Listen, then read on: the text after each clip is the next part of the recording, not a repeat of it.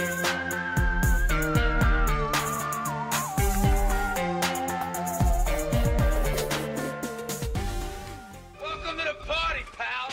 guys, welcome back to the channel. Got another overview unboxing for you. Today I'm going to open the Acid Rain Power Armor Expansion Pack, and also from Toy Alliance, the Dairy of Ostrich Express. This is like a blind bag, or in this case a blind box, with kind of a mechanical or robot accessory.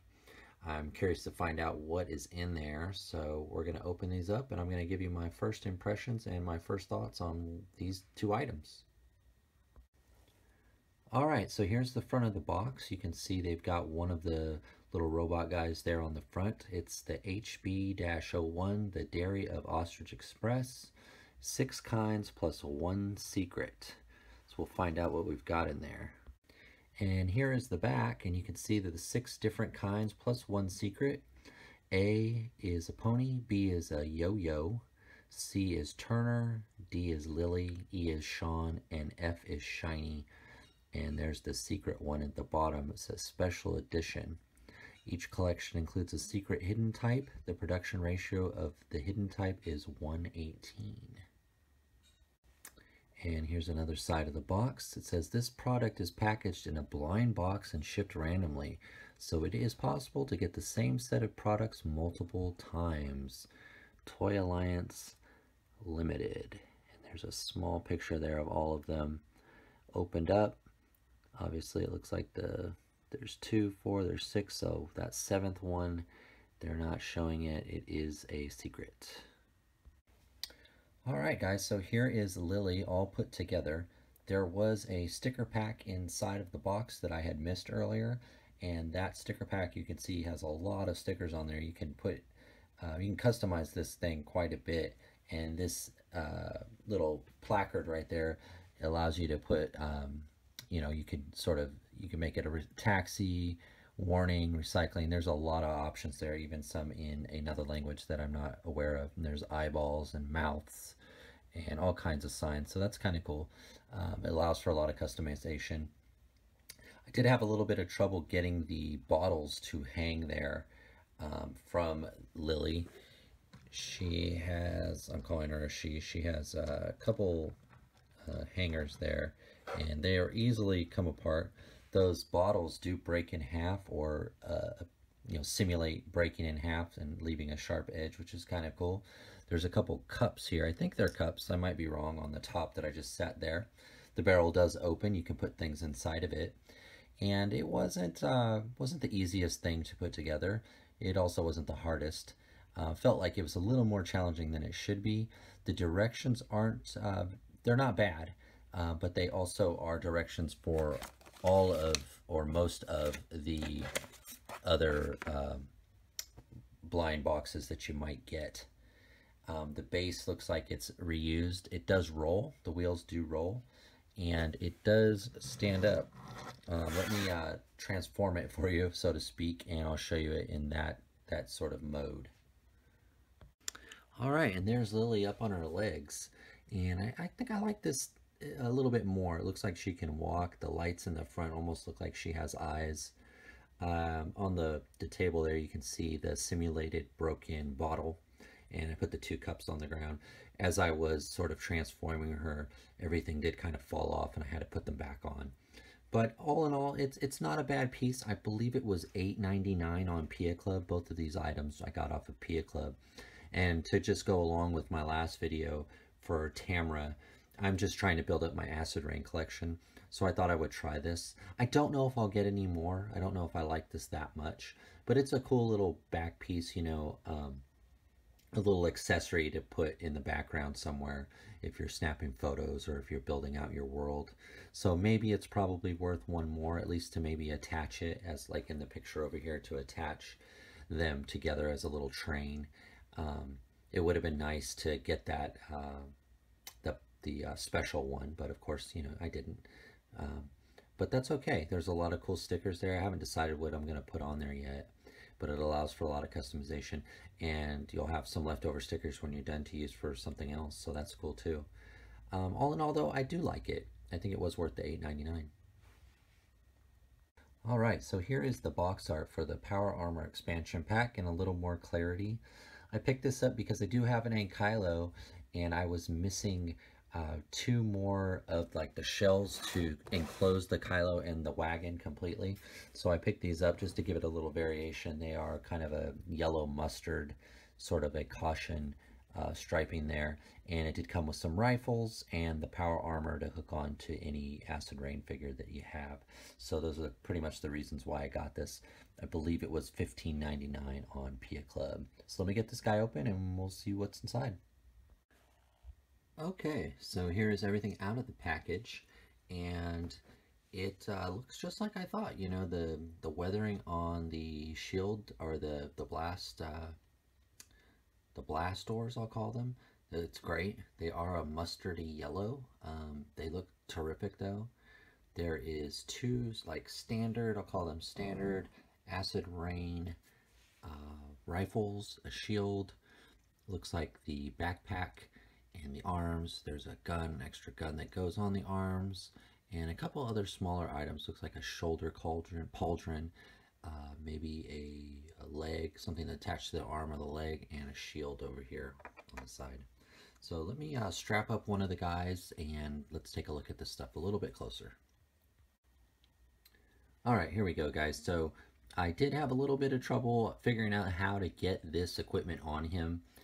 The loadout that he has there, this is the Abaddon NCO figure, and I chose him because I have several of them, and the color pattern on his armor, even the caution sort of stripe, they seem to match. So I assumed that this went to him, or could fit on him, I guess. And I was a little bit mistaken, because although it looks like it's on there, and it is, and he's holding the shield, and he's got one of the rifles, the drone is attached to the backpack with one of the arms with that gun coming over his shoulder there, but it's very loosely attached. It might be, you know, good enough for posing and photography, but not actually playing with any kind of sudden movement or you know, moving him around. It's just going to fall out. So the peg doesn't quite fit into the back of his armor. And I guess maybe I don't have the exact figure that this should go on, because in the picture behind him you can see that the red piece that's on the table looks like it goes on a helmet, and that piece will not fit on this figure.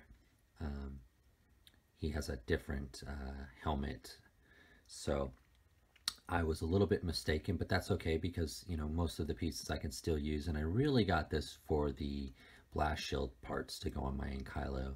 The other pieces were an added bonus. But he does look pretty good. I'll flip him around here and you can see the drone and the gun and how it's set up, and I'll show you how it's loosely attached.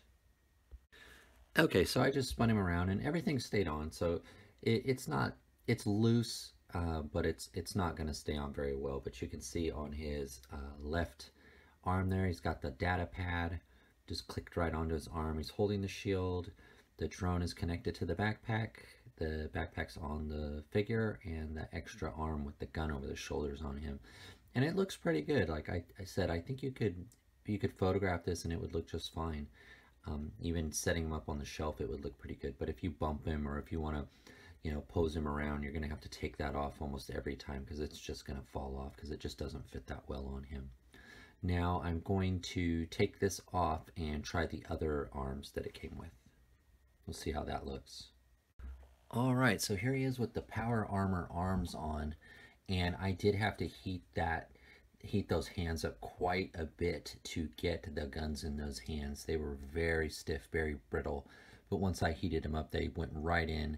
This, as I mentioned in the first part there, that the backpack falls right off. It falls off even easier with these arms because they weigh more.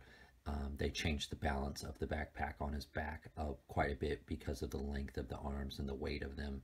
So I think I like the other smaller gun over the shoulder better, but this still looks pretty good. I'm curious to find out what figure this should go on and try to pick it up, because it is nice. I just don't think I have the right figure for this armor, but it's great that it comes with the extra rifles, because I can use those with anyone, and of course the blast shields to go on the Ankylo. Now I'm gonna set up the little drone because it looks like I can put the gun on the drone and show you what that looks like. Okay, and here is the gun mounted on the drone, and I switched the data pad to the other arm of the figure, and you can see that this does go really well. I like how this looks. It's a cool accessory having a drone and the data pad. So this is also a build out that works, and it's something that I might do since the backpack doesn't work that well for me.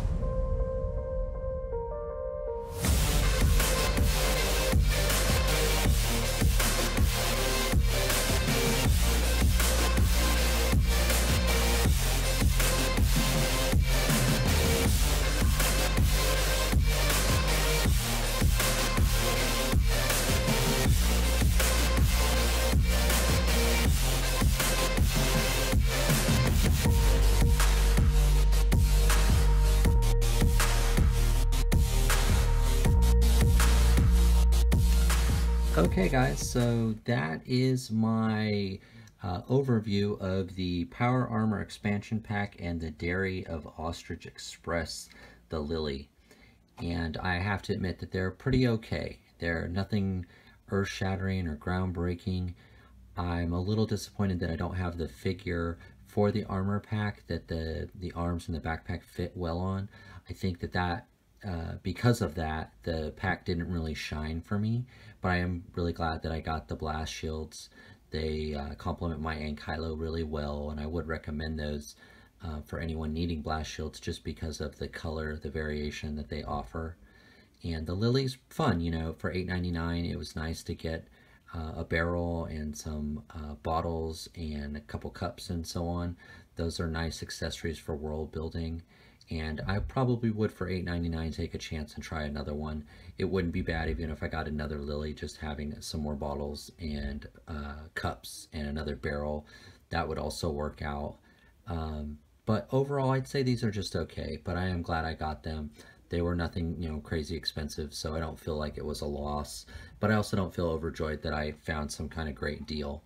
But the blast shields really saved the day for me, and the armor pack's good. It's just I don't have the right figure for it. So I think if you did, you would think that it was a great deal, and you'd probably be much happier than I am right now. But I'm not disappointed. I'm just pretty okay with everything. So that's my overview, guys. I hope you liked it, and I'll see you next time.